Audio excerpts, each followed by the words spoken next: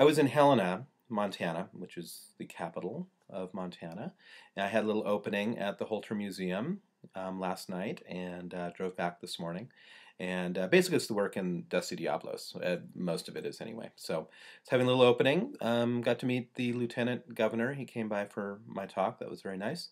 And anyway, so on my way back, I had a job to do. I had a friend of mine, Marlise Borchers, who she's a ceramicist, and she wanted me to pick up some clay at the Archie Bray. Now, the Archie Bray is in Helena, just outside of Helena, in fact, but it's an old brickyard, and they used to make bricks there. And then in the 1950s, they set up a ceramic retreat, a place for residencies and remote ceramic arts, and it really has quite a noble history behind it, and just a wonderful, beautiful place because the setting is just, looks out in the Rocky Mountains, and as you wander the grounds, what is really amazing, you wander these grounds, and there's just the most amazing pieces of ceramics, all over the property, just in the bushes and here and there. And in many ways, it's almost as if you're coming across an archaeological find. When you wander through things, some things seem like they're discarded and they're just willy-nilly laying in the stuff. And many of these items that you actually see are by very renowned ceramic artists, just laying about.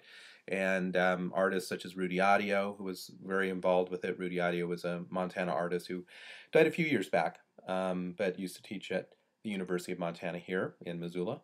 And also Peter Volkus. Many of you who are in the ceramic arts probably are familiar with Peter Volkus' work, but he's also been very much a part of, or was when he was alive, very much a part of the Archie Bray.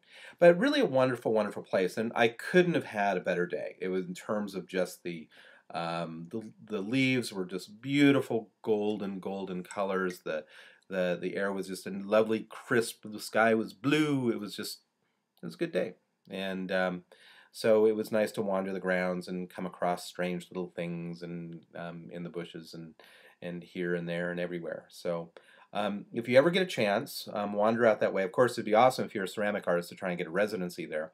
And I'm honestly not sure what the actual process is, though.